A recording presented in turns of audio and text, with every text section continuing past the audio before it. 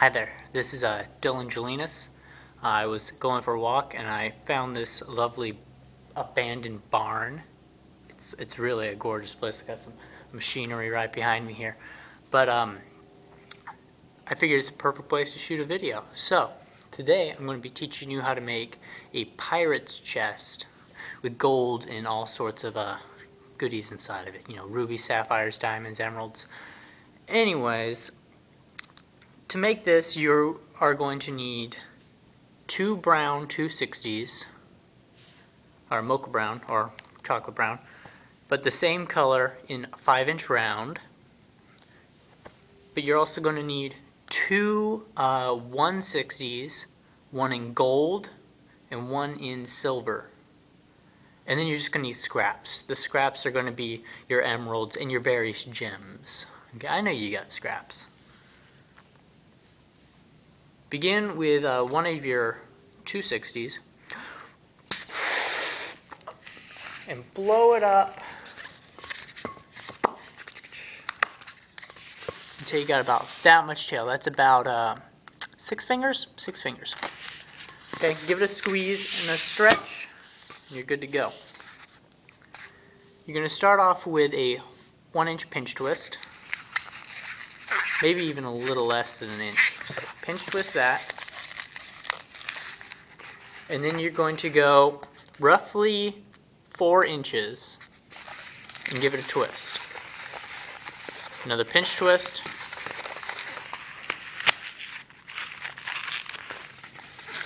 Now you're going to go 2 inches, about 2 inches, maybe 2.5, and then another pinch twist. Right now you're basically making a rectangle, so you just follow that format the rest of the way. So you're going to do another 4-inch, another 1-inch pinch twist, and then another 2.5-inch bubble that connects back into this pinch twist. So let's do that real quick. Because you know, Pirates of the Caribbean 4 on Stranger Tides is coming out, so you might get asked for this one more than you expect. So 2.5-inch. Twist it in. So you should have this, a little rectangle with this sticking out. You're going to go about 3 inches on this one, a little bit longer than your 2.5-inch down. Then you're going to make 1-inch pinch twist. Surprise, surprise. You're going to line this up so it goes along with the 4-inch one, and you're going to make another 3-inch bubble. So same as this one. Pinch twist. And then another 3-inch bubble that'll connect back into this pinch twist.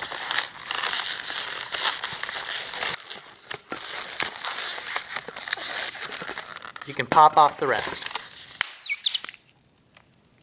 Ah, I dropped the balloon. Okay. It's all good. So deflate that, tie it off into your pinch twist, and you're all set with this. This is going to be part of the pirate's chest. You probably already guessed that. Take your other 260, inflate it just about the same. Give it a good burp. And you want to leave about 6 fingers tail. I have bony fingers. Okay. So you're going to find the part where it's a rectangle, okay, which would be this part right here. You're going to find the opposite side and connect the knot to one of the pinch twists. Just wrap that around there.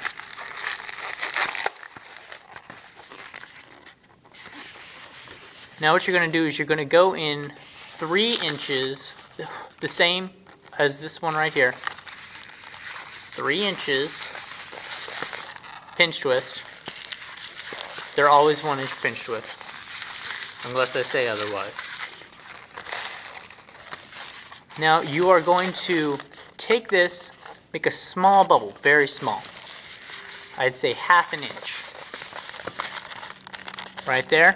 You're going to connect it into this pinch twist.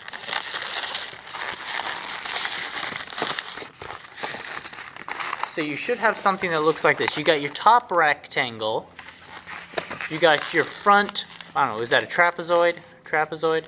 And then on the side, you have this coming down, small bubble that connects into this. Now you might be thinking here that you've got yourself, trapped in a corner, literally, okay? But you're going to use a technique that you don't really see too much in America. You see it a lot in Japan in their twisters. But all you have to do to get back to this pinch twist is squeeze the air out of the balloon as you move it over and just twist it back in. It's a very useful technique. It just doesn't get used enough around here. Now what you're going to do is you're going to make a bubble the same size as this bubble, which is about 3 inches, maybe a little less. Pinch twist.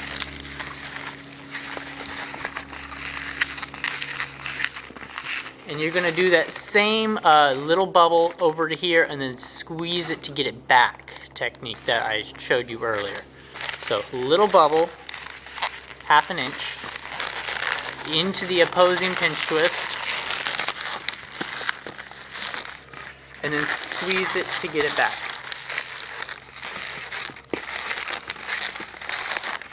I know that's a little confusing, but I think you got it. Order everything out so it makes sense. This is what you should have on the bottom now. Now, you're going to make another 3-inch one, the same as before, and you're going to connect it into the very last pinch twist that is still exposed.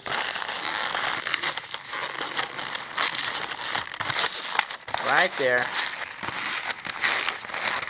You should have something that looks a little bit like a little pirate's chest. Okay, I know that this was a bit of a complicated roundabout, but I think you're doing okay.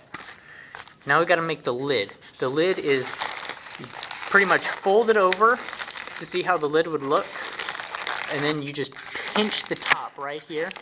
Don't twist it, just pinch it, because that's going to give you that curvature. You're going to make a twist right there. You're going to go across the same distance the lid would be, and then you're going to recreate that curve on the other side and link it into this pinch twist. So find it, make your curve,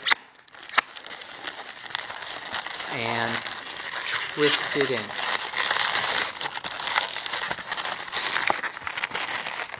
So that's what that'll look like right there. And you can get rid of the rest. All gone.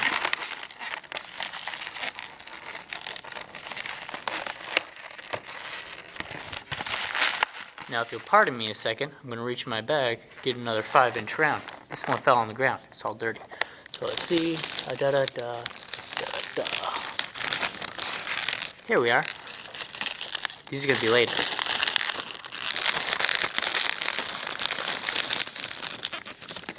Now, this may seem like a lot of work, and I wouldn't necessarily recommend this for line work, but they make great table ornaments.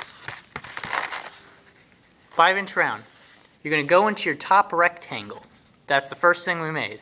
You're going to stick it down in there, and then have the nozzle exposed and blow into it. Basically blow into it until it stops. It will stop. You'll just be like... So now you've got your round trapped inside there. Tie it off. Ba-da-ba. Just like that. Now what you're going to do is you're going to get your two 160s in gold and silver, inflate them maybe about halfway, and you're just going to make bubbles. Just bubbles, bubbles, bubbles, bubbles, bubbles. Lots of bubbles. Okay, as many as you can get out of each one. And at the end, you should have something that looks like this. I wouldn't go over that because it would take too much time for me to just make these in front of you. So, start off with whichever color you like. Take it and connect it into one of the corners, the corner pinch twists. Actually, better idea. Give this first bubble a pinch twist and connect it into the nozzle of your 5-inch round. So now you should have something that looks like this. Now here's where it gets just almost unexplainable. You just kind of go crazy. Your goal is to fill up the treasure chest with treasure. So just bring this down, connect it into a pinch twist, wrap it back around, make like a cluster of 3 and give that a twist because that fills it in real nice. Okay, keep going. Just bring it around, wrap it in.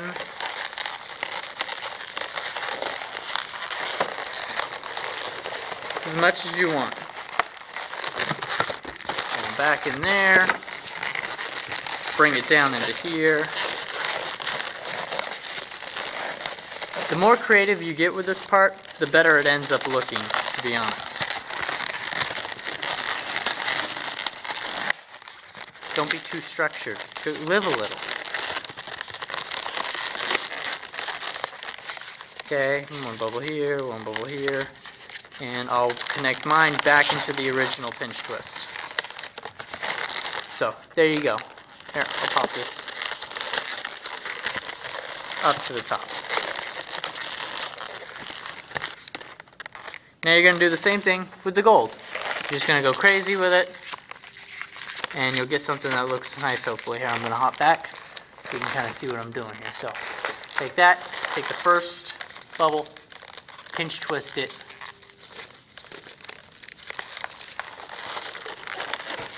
connect it to the first pinch twist you made in the gold or the silver one. And now with the gold, you're just going to fill out whatever places you didn't fill in with the silver.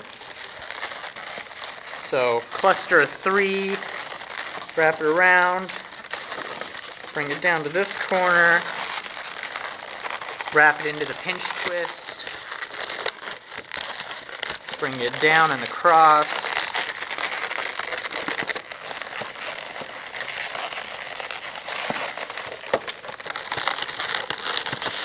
Wrap it into this one.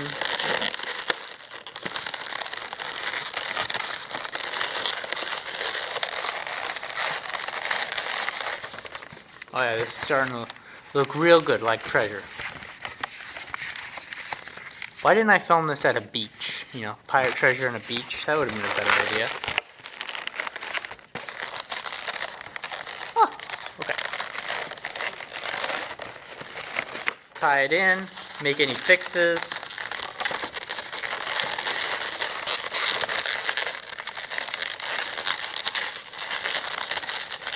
Like I said, this part is just total madness. And you should have something that looks like that. Looks like treasure's just pouring out. Now get your scrap, just like this. Okay, this is a clear. Inflate it, pop it all the way down to the bottom. Make just a teeny bubble. These are going to be your precious gems. Tie that off, pull it through. So here's one. Bite off. You might want to keep this. In fact, here, take that right now and tie it into 2 opposing corners of the bottom. So there's your treasure, here's the bottom. Wrap that in there, then wrap it in over here. This makes the pirate chest a bracelet, which is always nice. And just place your gems wherever you want. Take this, stuff it down into here, wrap it around a pinch twist if you want. It's all done. Here, I got another one. This is a ruby. It just adds that splash of color that it needs.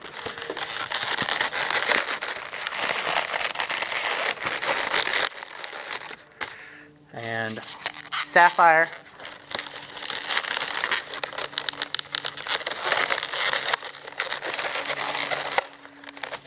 and an emerald, a little emerald.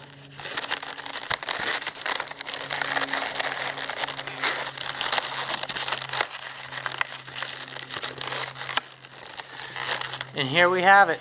You have a pirate's chest bracelet.